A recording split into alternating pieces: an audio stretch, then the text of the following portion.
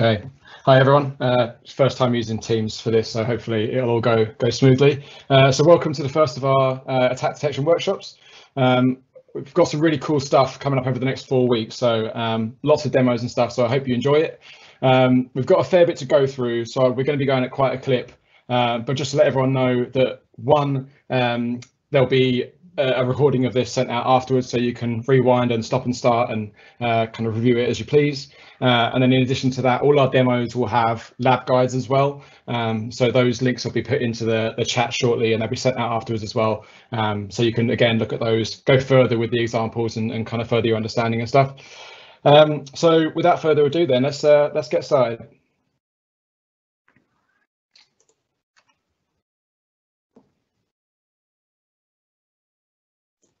Okay. Cool. So firstly, who are we, right? So Riccardo, Ancarani and myself, I'm Alfie champion. So Riccardo's more involved in the kind of Active Directory security review service, and then I'm more involved in the attack detection or kind of purple teaming side of the house. So essentially, goals of this series. So we're looking to improve understanding of attacks. So this is like the classic offense informs defense type thing. We want to take some offensive tradecraft that we've seen in the real world, and then we want to understand how that works so we can replay it in a lab environment and then figure out ways or opportunities we have to detect that activity. It isn't going to be an exhaustive look at each attacker technique. We're going to just look at some examples of kind of detection strategies that you could employ to detect some of these things. If you're interested for kind of further reading, I'd highly recommend Jared Atkinson's blogs on capability abstraction and the funnel of fidelity. They're really good for understanding kind of the nature of the detections you're building and the pros and cons and kind of where the limitations are. So I'd highly recommend that. And essentially, our hope is that what we show you in the next few weeks is going to be, as it says there, attack detection fundamentals. So they're going to allow you to understand a bit better how your enterprise products work under the hood. So obviously we're not going to the scale of that level. So we're not talking about, inclusions of external threat intel and kind of indicators of compromise and stuff, nor data processing and analysis. But our hope is that ultimately all of that boils down to some of the key things that we're going to describe in the next few weeks. So how we're going to do this? Essentially, we're going to analyze some known TTPs or tactics, techniques and procedures used by real threat actors. We're going to emulate some of those in a controlled lab environment, and then we're going to observe the traces they leave and the opportunities that we have to detect them. And we're going to kind of frame some of this with MITRE ATT&CK where we can. So before we jump into the action, then just a bit of an overview of what we're doing here. So it's a very simple lab setup intentionally for the purposes of this lab. So we've got a couple of virtual machines. One, I guess, is the attacker, and one is the target machine. And we're going to try and use open source offensive and defensive tools wherever we can. The idea being that you don't need to go out and spend big money on a given hacker tool or whatever it might be to understand more about this stuff. And then, as I said at the start, we're going to provide lab scripts for everything we're doing here, so that you can replay it in your own time. So episode 1 then, initial access. Well, what do we mean by that? Well, if we look at the MITRE ATT&CK tactic, it refers to it as a set of tactics, techniques and procedures, or TTPs as we say, that's used by malicious actors to obtain a foothold in the target environment. So that can be any number of things. If you look down that vertical column in the MITRE ATT&CK Navigator, you'll see everything from spear phishing with attachments and links, through to compromising of kind of internet-facing assets. So we've seen, especially at the turn of the year, things like Citrix and VPN clients that were kind of exposed, and there were vulnerabilities there that allowed attackers to get a foothold. But for the purposes of this exercise, we're going to be focusing very specifically on malicious documents, so kind of maldocs, techniques that attackers can use to send, for example, Office documents or other kind of executables into your environment in the hopes that one of your employees will click on them and then they can obtain the foothold that they need to then proceed down the kill chain. So everything we're going to show you is going to largely fall into one of 4 categories here. So we're talking about network events, we're talking about endpoint logs. So with regards, we've also got sysmon in play here. We're talking about EDR and some of the capabilities that has. And then lastly, we're looking at host memory. So the last lab here is going to involve some memory forensics. The labs we're going to do, so we've got 4 of them here. Essentially, the first one is a very simple PowerShell one-liner that's been embedded in an Excel spreadsheet, and that's going to be using VBA macro to execute that. That's then going to pull down a staged payload using Covenant, and Covenant's going to be the first of our open source C2 post-exploitation frameworks. It's really popular, and hopefully it'll give you a good idea of kind of what's possible. Our second lab is going to involve a malicious HDA file, and this is an example of an attacker using a living off the land binary, which we'll come on to later, to essentially achieve the same effect. How do they get a foothold there? And so we're going to be using the Coadic framework, again, open source. There'll be links as we go through the slides so you can see those and look them up in your own time. And then we've got a middle lab there, so just like an extended exercise for Operation Cobalt Kitty. So this is what we're going to do is take a Cybereason blog. It's a really extensive overview of exactly how that operation took place from an offensive perspective, and we're going to try and emulate that right down to the files and the initial access techniques that were used there.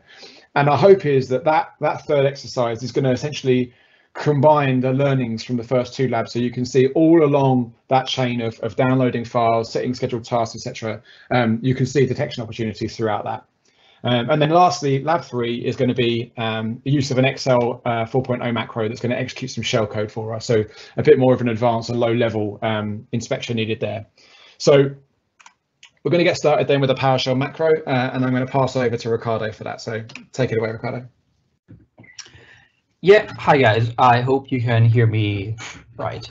So in the first lab, what we're going to do is to create a very basic VBA payload. And we're going to embed that into an Excel spreadsheet. So basically, our VBA payload, what it's going to do is execute a PowerShell one-liner that's going to fetch a stager from our command and control server. This is a really simple example, and despite its simplicity, we wanted to analyze that because that's something that was actively used by real-world actors such as Emotet, for example. So we think that's still relevant. And for doing this, we're going to use the Covenant C2 framework, as Alfie was saying. Now, I hope you can read that. This is the basic skeleton of the VBA payload that we're going to use. As you can see, it's quite simple, and the relevant part is the second line. So call shell, as you can see, it's like just invoking a function that's calling PowerShell. For those who are not familiar with this specific command, the main components are just these two functions. So IWR, which stands for invoke web request. Basically what it does, it goes to this URL c2.com test.ps1, fetch the content and returns that.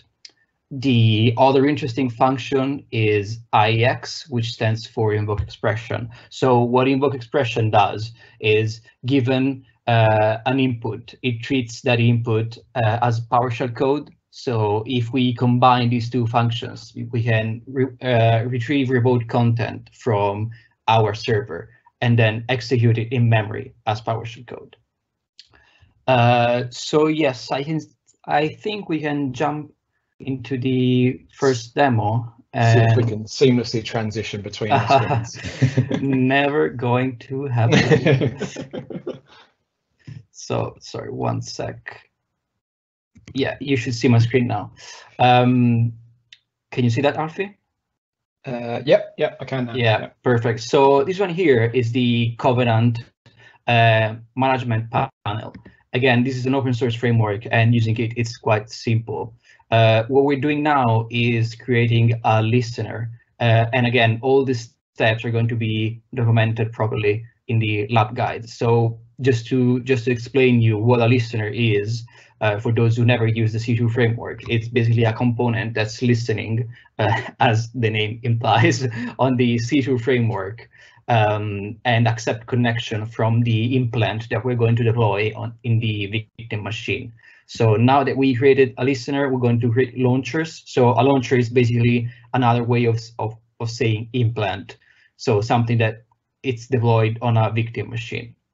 So as you can see on the bottom here, on the launcher box, there is a really long PowerShell command. And if you execute that command on a Windows box, you're going to obtain a connection back. However, few details, this specific command embeds the whole Covenant implant. Okay, so this is called a stageless payload. And the opposite of stageless is staged. So what a stage is just a smaller piece of code. What it does, it just fetch the remote content and execute in memory. And for this example here, actually, we don't want a stageless payload, but we want a staged one, because we're going to embed that into a document that's going to be delivered to victims. So size, in this case, matters. In order to do that, we're going to use the built-in Covenant way of doing that. We just selected a file name, and as you can see now, the stager, the launcher is a bit different. So it's using, as you can see, the IEX function, and it's downloading content from a remote address. Now I don't want that form, so I'm going to take the encoded version, the base 64 encoded version, just because it's easier to play with using quotes and Excel macros. So very easily here, I took the skeleton code that I showed you before, and I just replaced the PowerShell command with the one that Covenant generated for me. So what I'm doing now is just within Excel, put this macro.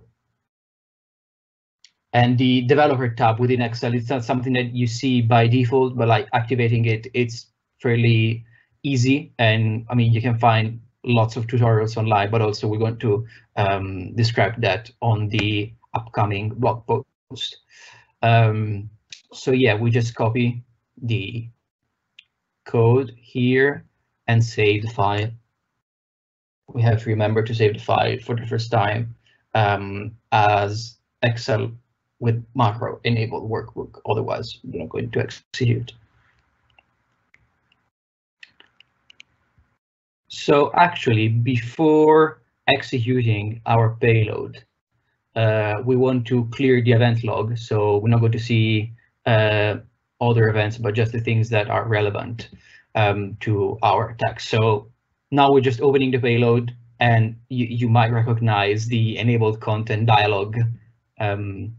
We just enable it. Something happened, presumably.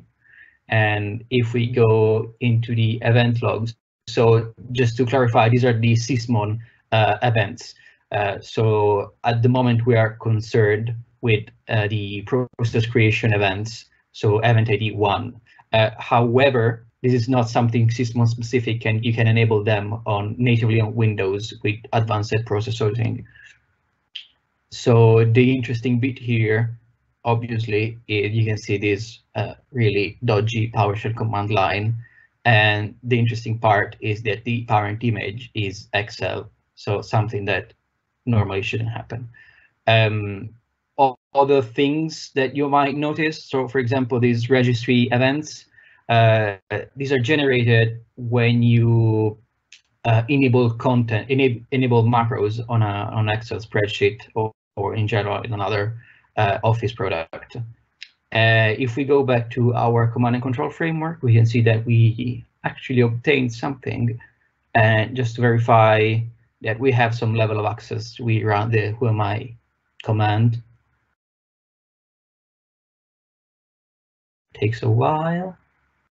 And yeah, that's me. Nice. Okay, let's see if we can get these slides back.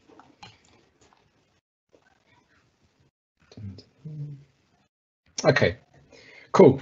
So there's a few kind of headlines there, I suppose. So the first one is going to be that event ID 1 from Sysmon. So that's where our macro in Excel is then spawning PowerShell to pull down the next stage of Covenant. We also have the PowerShell code then establishing a network connection. So essentially what you see in there, of course, is that we're pulling down that stage, and that's generating the Sysmon event ID 3. There's also something that wasn't discussed there, but there's also the opportunity to detect the PowerShell command itself. So script block logging is a good example of how that could be achieved. I think it was PowerShell 3 and onwards that has the capability to do that. So as an example, if we just go forward here, so this isn't specifically from Riccardo's demonstration. So this is just, I was doing the same thing with a Cobalt Strike, so another framework here, and you can see very similar traits here. So it's a 4104 event from PowerShell or for script block logging, and you can just see within that the download string, the IEX command that we've mentioned before, and then it's just pulling down that file from my local machine. And there's obviously other things there from a preventative standpoint. So when it comes to things like constrained language mode that could make that more difficult for an attacker, but we won't go into too much detail there. The main thing to take from it really is that parent-child process analysis or process ancestry. So it's a good opportunity to look for anomalous processes that are being spawned from your Microsoft Office products. It doesn't have to be PowerShell necessarily, but obviously that's what we've used in this example. As we'll see later on in this workshop, but there's other examples of living off the land binaries or lol bins that we can use to achieve very similar effect.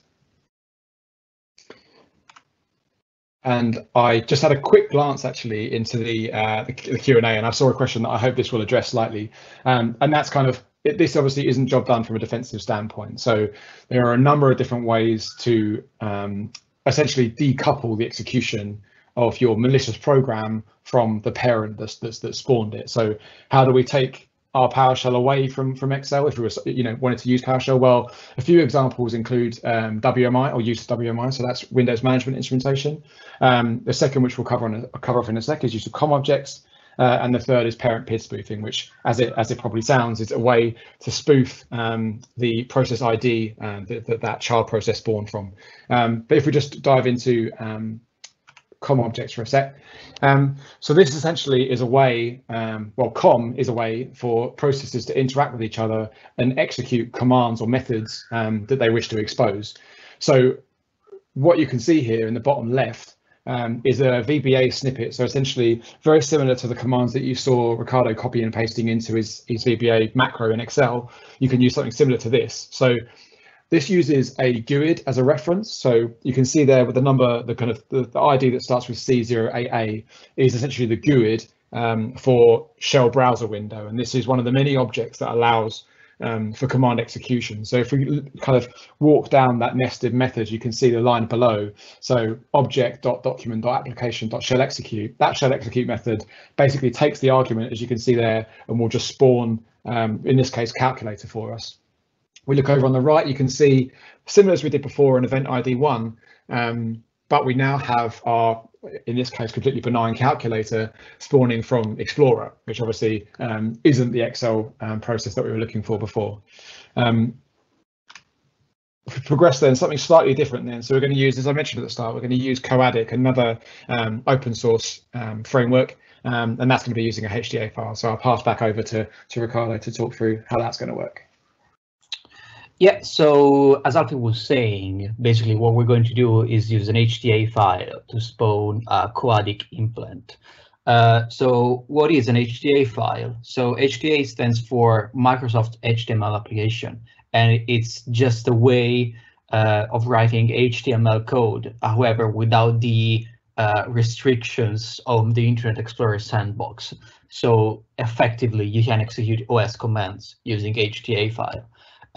So, for example, you can use JavaScript within those HTA files, and that's what we're going to see actually. The interesting bit from the user perspective is just to execute code, the user just needs to double click on them.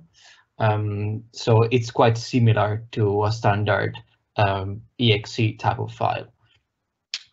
So for doing this, we're going to use, as I said, Coadic, and Coadic is an open source framework, and on an interesting note, this has been used by APT28 during their real life operations, so this is not just a toy. So Coadic is this post-exploitation framework, and it heavily relies on COM objects for doing different things like code execution, lateral movement, and privilege escalation. What we're interested in is that Coadic is able to generate stagers in the HTA format straight out the box. So let's jump on the demo if we can.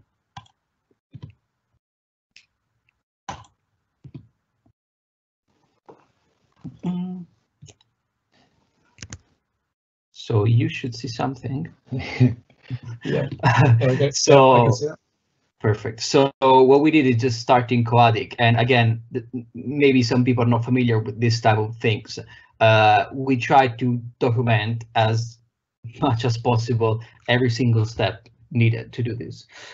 So the only thing that we really need to do, so the default stager of Coadic is an HTA file. So that's exactly what we want. So the first command that we issue, the set SRV host, it needs to be so that's the IP address of my command and control server, and with the execute command we generate the stager.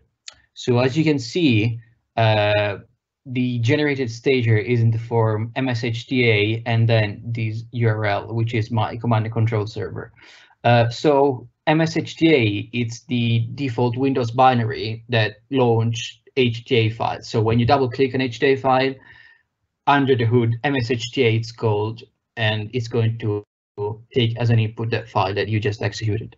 However, so if you execute this command on a compromised Windows box, you're going to obtain a connection back. However, that's not something we want, because we want the raw HTA file, because we want to deliver that to the victims. So what we're doing here is just download the HTA file on our testing box, and later we're going to move into the victim machine. So just to show you how does it look like, it's a bit strange, but I mean, if you're familiar with HTML, you see that it's HTML. It's just a little bit harder to read because it has some layer of obfuscation already built into the framework.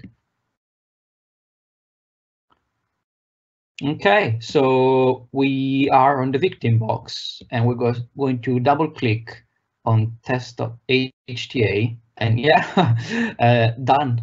We already have a connection. I love how you're surprised that you got a show in a video. Awesome, I know, it's always fantastic. So what's happening here, I use the command zombies. So zombies, it's just the Coadic specific terms for describing implants. So while Covenant had grunts and Cobalt Strike has beacons, Coadic has zombies.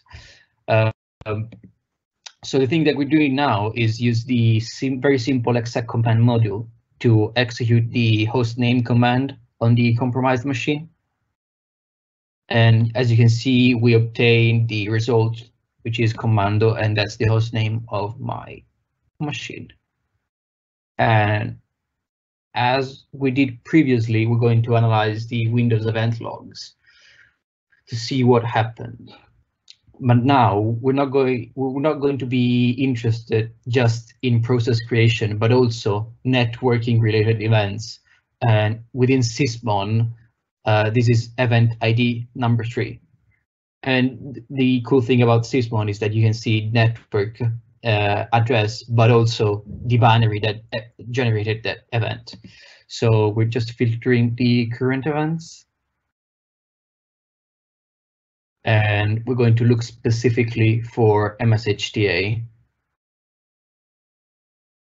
Again, MSHTA, just one example of things that might be used to generate outbound connection that's not exactly normal, I would say. For example, Cobalt Strike by default uses RANDLR32 to communicate with internet. And I mean, it's something suspicious, again, not entirely malicious per se, but still something to be aware of.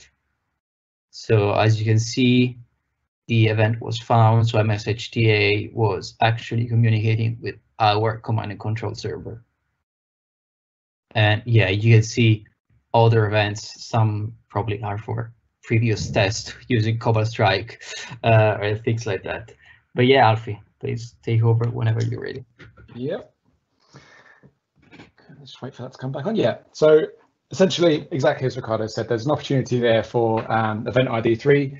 So if they've got a network connection coming from an MSHDA, then there's an opportunity to investigate that further. One thing I think is probably been mentioned already when it comes to MSHDA files is that when you kind of take this at a very kind of micro scale and try and expand it up to an enterprise scale, there's always an example that you didn't expect. So when it comes to MSHDAs, for example, we thought, I sort of remember doing this on a corporate environment and finding that MSHDA was used as an updater for a certain kind of printer driver. So we started looking for that, and of course we found tons of the stuff all over the place. So it's that kind of thing just to be wary of. Of course, with any kind of detection logic, as you try it out, you make your hypothesis and then you kind of extend that and see what you can find. So going from there, actually just one question that I can see on the QA, which is a good example of exactly what we're talking about. So we mentioned here that in the first lab we're using Covenant, and the question is essentially, could you use Metasploit or any other framework for that? And the answer is yes, exactly right. What we're showing here could be done with any kind of C2 framework, and it's all kind of a case of how you package that up so that it evades detection. And what we're going to see now is a perfect example of how you can really take what we've seen from the first two labs and really get it quite convoluted for the purposes of evading kind of mail filtering and web filtering techniques. So let's go a bit further then. So Operation Cobalt Kitty. So as we said, this is essentially there's a cyber reason write-up. You can see in the bottom left, it's linked down there. And it's a really, really interesting piece of work that covers exactly how they achieved what they did. And our hope is that as you go through this, you're going to see obvious instances where the detection principles that we've talked about in the first two labs are going to come into play. So I'm going to pass instantly back to Riccardo to do all the hard work for me. Fantastic. So briefly, at a really high level, what Operation Cobalt Kitty was doing to obtain an initial access, they were using a Word document with a malicious macro inside. So what this malicious macro did was actually creating a scheduled task on the victim machine, using the default Windows SGA task binary. What that binary did, yeah, now you can see that in the slides. So what the scheduled task was actually spawning MSHDA, as we saw in the Coadic example, in order to retrieve a remote stager. And that stager was just the first one of like 3 different chains in order to finally execute PowerShell and in memory launch Cobalt Strike Beacon. We're going to use Cobalt Strike, like as I said before, we tried as much as possible to use open source framework, but this time we thought that using the exact same software used by the actors was something quite interesting. So Cobalt Strike is a commercial product, of course, but it's still quite funny to see in action. So yeah, I would say we should just jump on the demo if everything works, which is not always the case.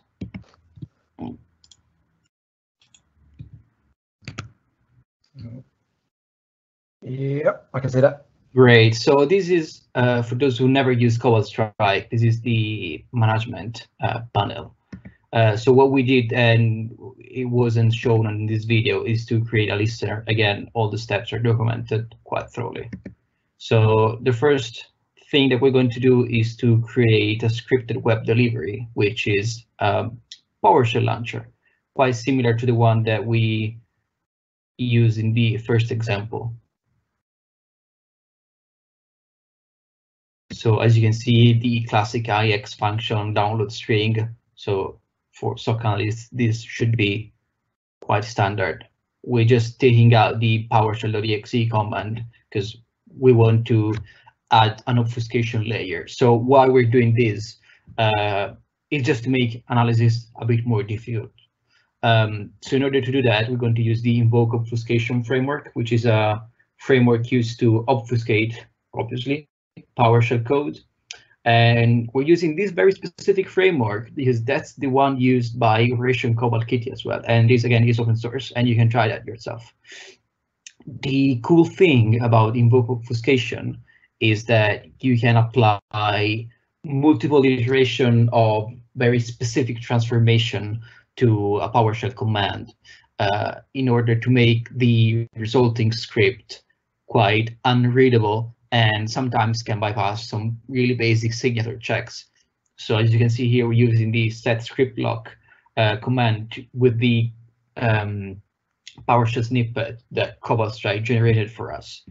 Now we're going to apply some transformation and seeing the result. That's the resulting PowerShell command after going through the first iteration. We can apply multiple times to make a string look funnier. And yeah, when we are happy with the results, we can take it back.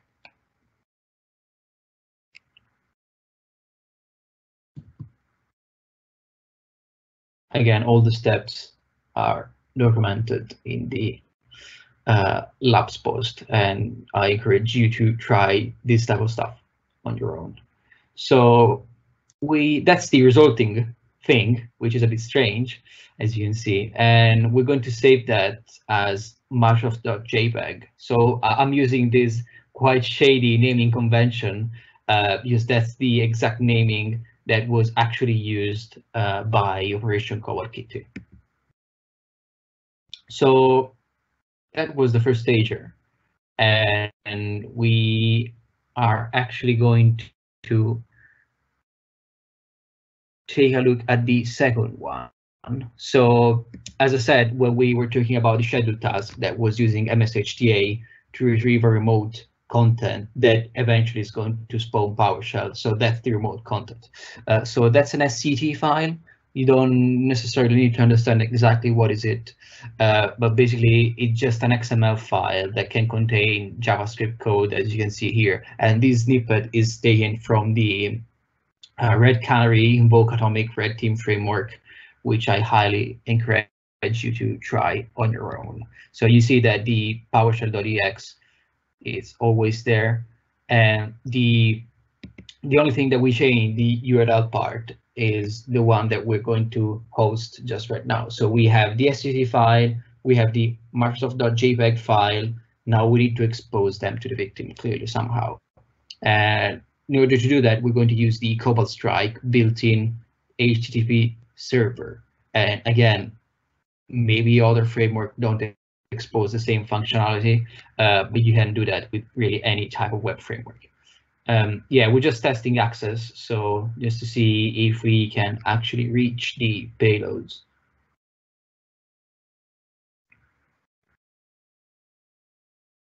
You can use Apache, Nginx, really whatever you like.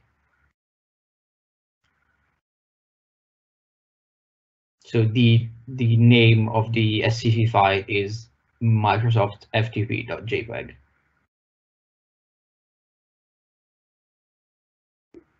And again, we're testing, and yes, it's exposed correctly. And as you can see, PowerShell is going to fetch the content of the other script that we just hosted. It's a bit convoluted, I know. So now it's really the last part of this attack chain. So you might recognize this syntax from the examples before. So this is a VBA code. So what it's doing is it's calling the schedule task Windows binary, and it's going to create a new task. So command is quite complex, but the most interesting part here is like the /create, of course, for creating a new task.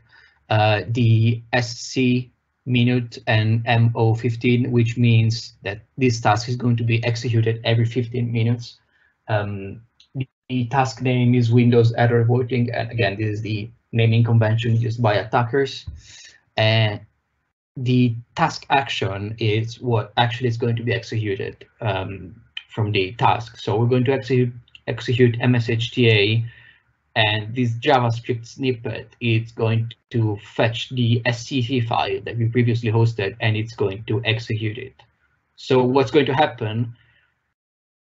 MSHTA is going to download the SCT file. It's going to execute that, the SCT file is going to spawn PowerShell, and the whole chain hopefully should work. I mean, I know it works because this is not live demo. But so we just copy the macro code in the VBA editor. I am just going to run the code. I don't want to save the file. And now just to show you in the task scheduler manager within Windows, you can see that Windows error reporting was actually created. And the action is mshda blah, blah, blah. So instead of waiting 15 minutes, that will be quite awkward. We're going to execute the task manually. And yeah, if we go back to Cobalt Strike, we actually have a shellback. So just to repeat the process like we did before, let's analyze what actually happened on the endpoint. So as you can see here, sysmon event ID 1 mshda, that was from the scheduled task. And as you can see, the argument is JavaScript and all the things that obviously this type of stuff is obvious now because we created the payload, but think about from a black box perspective, we're just analyzing this type of stuff without knowing how the payload was created. So this is the other interesting part, a network connection event.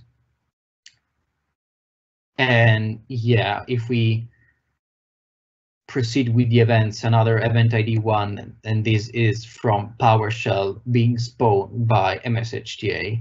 Again, quite dodgy, I would say.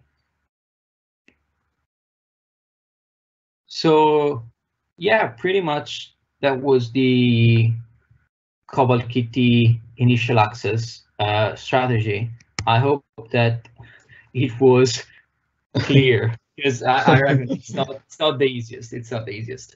No, I think it's convoluted by design, right? So some of the things that they're doing there are intentionally designed to kind of hide their tracks or kind of dechain some of this stuff. So a good example of that is our word process, which is spawning our scheduled task or creating the scheduled task, which then isn't going to instantly create a network connection like we've seen before. And that's the kind of thing obviously they're trying to do to make this as convoluted as possible and make it harder to kind of join the dots. So going back to the kind of the events we've got here, there's at least 3 detection opportunities, probably quite a few more actually. The first one is going to be that spawning of the scheduled task from Microsoft Word. So again, we're looking at our process creation events, event ID 1. One of the questions in the QA was around, yes, we are using sysmon here, but as Riccardo said earlier, there are, as quite rightly, there are a number of ways to do the same thing. So it might be that process creation events are exposed to you through an EDR as a completely proprietary kind of format. It might be that you can use enhanced process auditing to, I think it's a 4688, I think is the same event essentially that you can use for the same purpose. And then moving down then scheduled task. So that's an event ID we haven't seen before. So that's a 4698 where our new scheduled task has been created. Now, it's probably worth mentioning here actually, something that's a super valuable resource.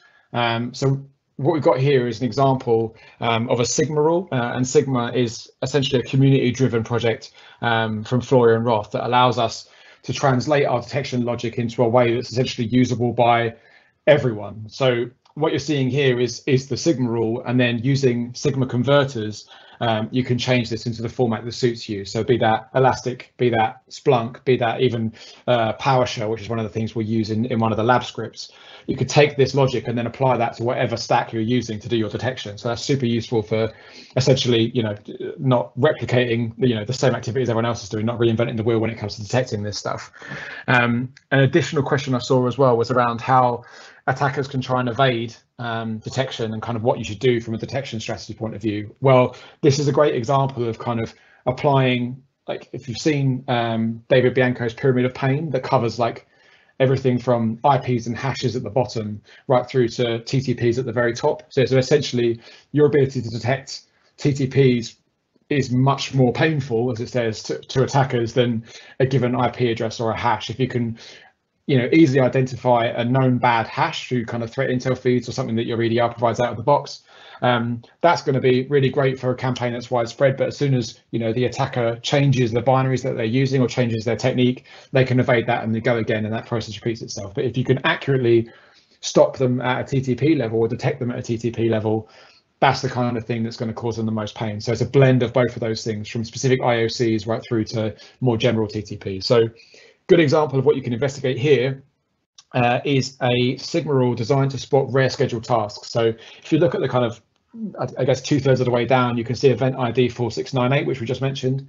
And what this is saying essentially is, let's take all of the scheduled task creation events from the last 7 days, and let's count them by task name, where the task name has only occurred less than 5 times. So obviously those thresholds are subject to change. You could do with that what you will. But what we're looking for here is somewhere where across our estate, with all the telemetry we have, there are scheduled tasks that are very, very rare. You can use other things here, so things like OS query. I think that's an open source tool that actually do a very similar kind of investigation. But Sigma is super useful for both TTP level and for IOC level, so I'd highly recommend you go and look at that and look through some of the various detections in there and see if you can apply them to your own stack. Going back to our detections then, the third one, our MSHDA that's downloaded content from the internet. So again, event ID 3. And then from that, we then have that spawning PowerShell, and then obviously again event ID 1. In the bottom left, I've referred to it a few times, is that lolbash project. So we talked about lol bins living off the land binaries. Well, that bottom left link there is an awesome resource for living off the land binaries and scripts. That's what lolbash stands for. And basically, you can go there, you can look for a given functionality that you're looking for. So for example, if you're looking for kind of an application whitelisting bypass, a downloader, an executor, you can see which Windows binaries, which scripts, which libraries you can use to achieve that effect. So they may already be on the disk, just like MSHDA and just like scheduled task are. So super cool to look at that. And then the last of our labs then, lab 3 or 3.5 or 4, is an Excel 4.0 macro using shellcode. So this is going to take things a little bit further, and hopefully we'll see some of the limitations of the detection strategies you've already discussed and how we might have to change our tack if we're going to try and find them. So again, I'll pass back to Riccardo for the last one. Yeah, so as Alfie was mentioning, we're going to create an Excel 4.0 macro that's going to execute a shellcode. So what is a shellcode? Just to start, a shellcode, for those who are not familiar, is just a small and self-contained piece of code that you can use to download a stager from remote location and execute in memory, or it can be the full implant code. But the keyword is self-contained. It doesn't need external dependencies and things like that. We're going to execute this shellcode using the Windows 32 APIs embedded within an Excel 4.0 macro. So why we're using Excel 4.0 macros? That's a super legacy feature within Excel. However, it's gaining a lot of popularity amongst threat actors and red teamers as well.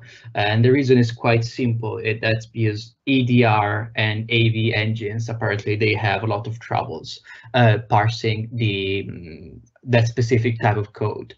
We're not going to create that manually, but we're going to use a framework, again, an open source framework, which is Sharpshooter, that was developed by MDSec. So as I mentioned, we're going to use Windows 32 APIs to execute shellcode. And these specific APIs, you can see them highlighted here. They're like virtual unlock, write process memory, and create thread. Now, you don't need to be a Windows internal expert, because I'm not either.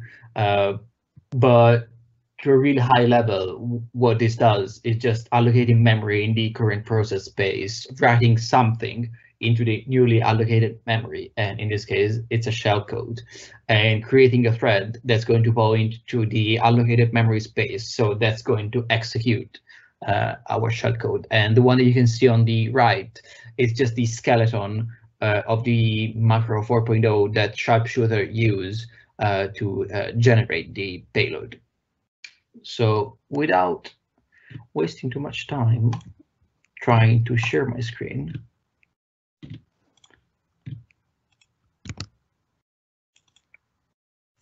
Yeah, I can see that. Yeah, okay. So this time we're going to use another framework, and this time we're going to use Metasploit, which is even more popular. So the first step, as always, is to generate the payload, and in this case we're going to use the MSF Venom utility from the Metasploit framework to do that. The interesting bit here is that we're going to use a payload that will use HTTPS as a transport mechanism, and the specific payload in this case, it's called Metapredator, which is just the Metasploit specific implant. It has a lot of functionalities, quite cool, and should be flagged by nearly every AV in the world. So just to give you overview, that's the raw shellcode. So it looks like random stuff, but it's actually the hex form of assembly code. So we generated our shellcode in a file called shellcode.bin, and we're going to pass the shellcode to the sharpshooter framework. You can see the options are quite easy. So the raw SC file is just the binary of the shellcode, minus payload, and the value is SLK or Silk, which is the default extension used within Excel to execute macro 4.0. We don't need to do anything else, and yeah, the file is actually generated in output test.silk, and yeah, it's a bit complex, but yeah, it looks like the skeleton that we've seen before. The only additional part is the see on the bottom. It's all the it's basically the shellcode that we added. But the interesting bit, so the API functions, virtual alloc, write process memory, and create thread are still there. So before jumping into the execution, we need to configure Metasploit to accept connections from the victim machine. And to do that, we're going to use the auxiliary, multi-handler module. The important part here is just to configure the exact same payload as we did with MSF Venom. The other options, the host and the port, are pretty much the same. And yeah, we're going to use the exploit keyword to start the listener. So let's jump into the victim host and execute the test.silk file. We enabled content, and yeah, I mean, it looks strange, okay? Because that's the sharpshooter default behavior. So by default, it doesn't hide the workbook where all the malicious code is stored. But I mean, threat actors are getting pretty good at hiding things within Excel, Office, and things like that. And again, you can hide spreadsheets and still have the code to be executed after the user enabled contents anyways. But that's just for the sake of the demonstration. And as you can see, we actually obtained that connection back. And just to prove that we have some level of access, get QID is the command to print the username. And yeah, I have a shell on my own box. So this time, we're not going to analyze Windows event logs like we did before, because as we will see later, there aren't many. So the thing we're going to do is a bit more low level. So we're going to use the dump IT software to extract the raw memory from the compromised machine. And again, this is something that your EDR product might expose to you in some form. Like I've seen some products that give that kind of ability to users. We moved the memory dump into the analysis box. So we're going to use the open source framework called Volatility to perform some really basic memory forensic. So usually we start with image info just to trying to identify the profile, the memory profile of the box that we're trying to analyze. And after we find it, that's what I usually do. And I mean, your workflow might vary. It's used the ps3 command just to list all the running processes in this visual way that lets you understand all the parent and child process relationship. We can see that Excel was actually used, but nothing dodgy was spawned from Excel. So no PowerShell, no SCA task or things like that. So we need to do something a bit harder this time. We're going to use the plugin called malfind. So what malfind does, it scans all the processes and look for signs of process injection activity. And it's going to use different type of indicators. And we're going to discuss just a few of them like now.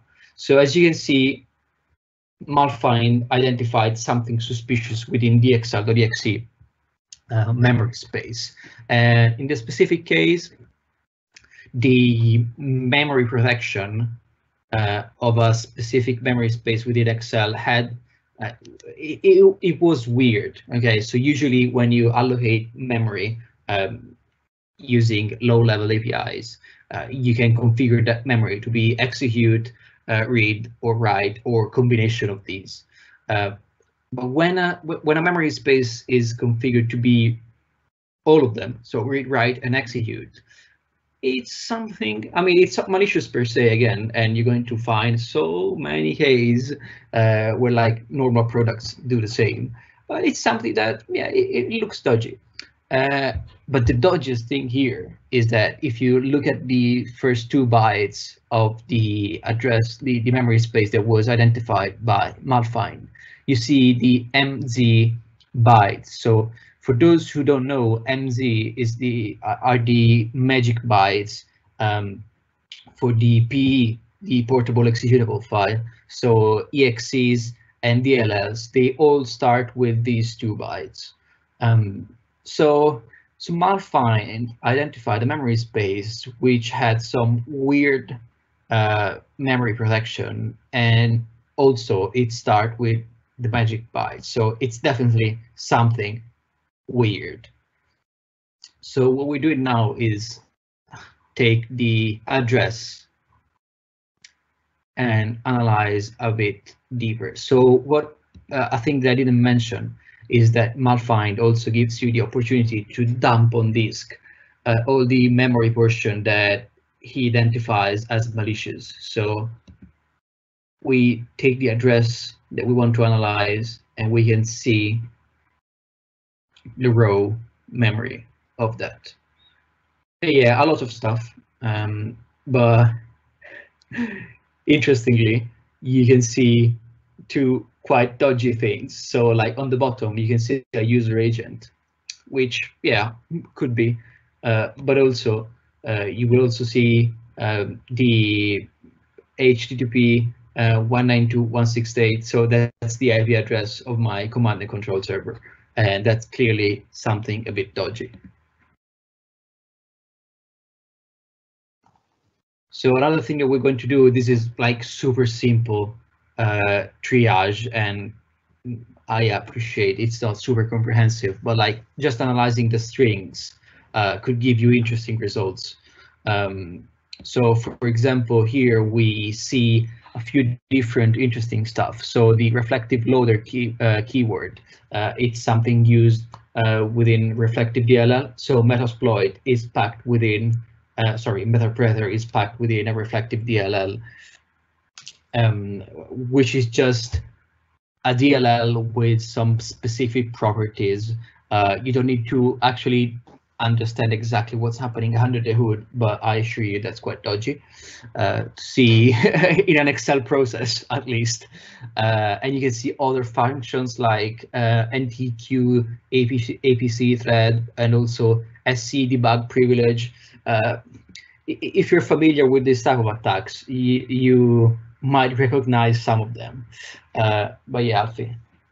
Yep. Yeah. Awesome. So yeah, obvious things we saw there is there's a lack of child process being created that we can kind of inspect and look at as an anomaly. And that's obviously done by virtue of the way that it's injecting code into the Excel process itself and using that create thread essentially to run it within Excel rather than having to spawn off into a new process. And then again, if you monitor Excel, you'll find that it communicates frequently with external addresses anyway. And so there are opportunities here that you could use. So, for example, the likelihood is that the majority of your Excel traffic is going to be probably to Microsoft services rather than to the open internet, to miscellaneous sites.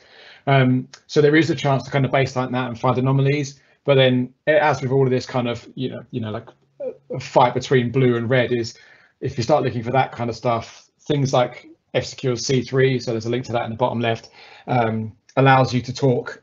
Essentially establish a command and control channel over Microsoft services. So there's a good example of things that attackers are doing and ways that we can emulate that that make it just a little bit more difficult every time to spot these kind of things.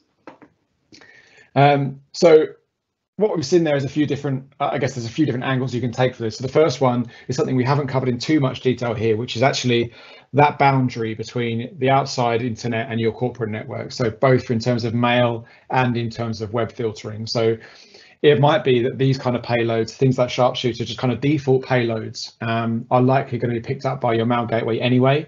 And building a signature yourself for that kind of stuff as it passes through your mail gateway is probably unnecessary, and it also has a huge amount of risk because, of course, all of this is possible because we leave a door open to receive emails to do kind of legitimate business, right? So building a signature that's going to flag on something that turns out to be business critical when it comes to email traffic is a dangerous game to play, and that's exactly what attackers are capitalizing on, and that's exactly what you need to be wary of with that. If I skip on, I did have a slide for that, but you can see some of that stuff taking place there. So if we see these obvious API calls within our macro, then we know that something fishy is going on here. And there's a great tool there, OLE tools you can use to essentially strip out this and view the raw macro without having to detonate it in a dynamic sandbox. You can just do it as a static analysis and see some of the stuff taking place. There's a few other techniques like VBA stomping here that, again, just make things more difficult, but we can cover off those in a subsequent workshop. API monitoring. So this is something that is very much in the realms of EDR. So essentially what we're seeing here is those API calls that we consider suspects. So Riccardo started doing a roll call of all of those different ones, from queue user APC thread to creating thread here. Create remote thread is another one that deals with remote process threads. So this is the kind of stuff that you can look for and find anomalies. In addition to that, we've also got the page permissions that you're seeing there. So we talked about execute, read, write. If you see instances there where we had our portable executable header and our memory permissions, and those in conjunction, you're probably going to look at something that's a bit dodgy, in Riccardo's words. But again, attackers could do things to make that more difficult. So as an example, you can dynamically change the permissions on the memory that you're working with. So you can allocate it with read write. You can make you basically write your shellcode into memory and then change it to execute read, so that there's never a memory section that's using execute read write and is therefore exposed, as it were. So the volume of data we're talking about here is obviously huge when you consider enterprise scale and all the various API calls that are going on legitimately under the hood. So that's a big thing, and that's why attackers are moving here, because it is so difficult to do at scale. And then lastly, we saw using volatility here, we can inspect our Excel process. We can find details of our user agent and the IP address that we're talking back to. Of course, doing memory dumps of your entire estate and using volatility on those is going to be a real pain. That's going to be quite a big day's work. So this again falls within the realms of your EDR to kind of do this using memory scanning and kind of take the load off and do it that way. So there's just an example of the ways in which you could detect this within processes. So a lot of stuff there. I appreciate it's dead on 5, so I apologize running over ever so slightly. So we covered quite a few different things there, and we did it quite quickly. So again, the video for this recording is going to be available afterwards. The lab guides have got far more detail in terms of how you can do all of these things yourself, and obviously feel free to reach out and ask questions on those. But we've created a few different maldocs using a variety of different techniques. We've seen opportunities to defend by detecting based on parent process and child process relationships. We've seen establishing network connections. We've seen suspicious use of Win data APIs. We've seen some encoded PowerShell. And one thing we didn't mention there is something I've seen before, two things actually. First is you can often get some processing done on those logs to get the length of the PowerShell command, and that in itself can be an indicator that you can tag and then add that into your detection and kind of be more sure that something is going on here that might be odd. You'll see encoded PowerShell across your estate most likely based on just administrative tasks taking place. Often that's what it's used for in a legitimate sense. And the second one is I've also seen some EDR products that block invoke expression based on its proximity to invoke web request. So you might actually have some preventative controls in that area that are worth looking into. And then finally, memory artifacts. So obviously Riccardo took us through using volatility to spot our sharpshooter payload buried within our XO process. And then finally, from a more kind of hands-on perspective, we got to play with Covenant, Coadic, Metasploit, and we saw some Cobalt Strike as well. So next time, it's going to be Anart's taking the wheel for this one. So that's July the 1st, 2020, obviously. And he's doing code execution and persistence. So he's going to take us a step further down the kill chain and look at what an attacker's going to do once they've obtained that initial foothold and how they can maintain a presence there and what they can do to further advance down the kill chain towards their objective. If you haven't already, there's a link there. So if you can sign up for the additional ones, then go for it. That'd be great. And then we'll stick around just to go through some questions. I've been trying to answer some of the Q&A as it's been coming through. So we'll just take a look at some of those now that are left. Yeah, I think that we have a couple of questions around evasion. Yeah, go take that one first. Yeah, so a couple of people are asking that the payload that we showed are picked up by AV and EDRs, and that's true. And I mean, the detection aspect, it's something that probably we're going to tackle in a separate webinar, because it would take ages to say everything about that. Just to give you a really high-level overview, these frameworks can be customized a lot. And the fact that, for example, Covenant is open source, it means that you can change its code, you can change the profile used, so his behaviors in terms of network connectivity and code injection and things like that. So a more advanced operator might decide to modify that code, or simply just take for example, the Cobalt Strike shellcode and wrap into some other custom logic. So for example, we showed how to use the sharpshooter framework to generate an injection template from a shellcode, but it's something that you can do with other type of language. So yeah, it's quite difficult. It's a whole subject in itself, isn't it, in terms of just obfuscation techniques and injection techniques as well.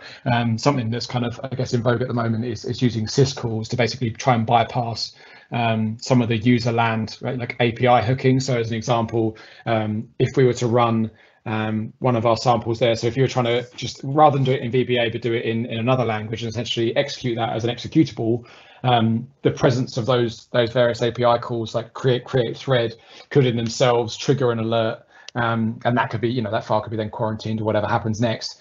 And the idea is that you can use, for example, syscalls to basically bypass the AV that's attempting to hook those functions. So every time something tries to create thread, it can bounce into a AV controlled function to inspect it. And if you use syscalls, you can try and bypass that. So it's just one of the things. So there's tons of different ways to bypass that, as Riccardo said, from everything from the payload code to the traffic profile, the way that it moves around, injects payloads or injects into other processes, all of that kind of stuff. It's a whole nother series of workshops in itself. It's quite a convoluted topic, and that's the reason we're still, I guess, here doing this stuff, is that the permutations are kind of endless. What about the success of this with Windows Defender? Yeah, so it's a great question. Windows Defender is awesome. And is the bane of my life for many kind of offensive engagements that we do. So it's when it comes to the default payloads and a lot of these things, or the default behaviors, kind of the well-trodden path with some of the, even down to the API techniques that we've seen, or the API calls to allocate and inject memory, that kind of stuff is scrutinized by Defender, and it's it's worth having the detection in place for even the basic out of the box stuff, because it just raises the bar. So if someone can use, one that we always refer to, I guess, is Empire, and Empire is like discontinued now. I know it's been taken on by another company as to maintain it, but essentially it's been deprecated for a long time, and Covenant has been seen as the kind of evolution of that from PowerShell to .NET.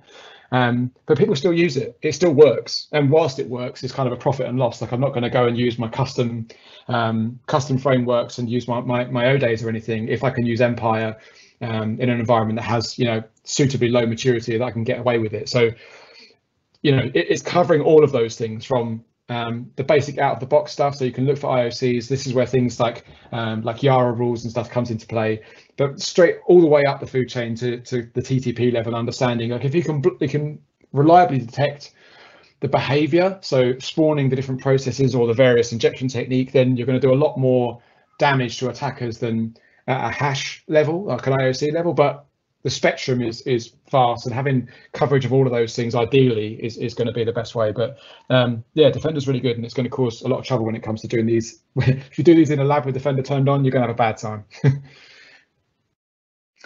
For how long the lab will be live? Yeah, so all the blogs are up now.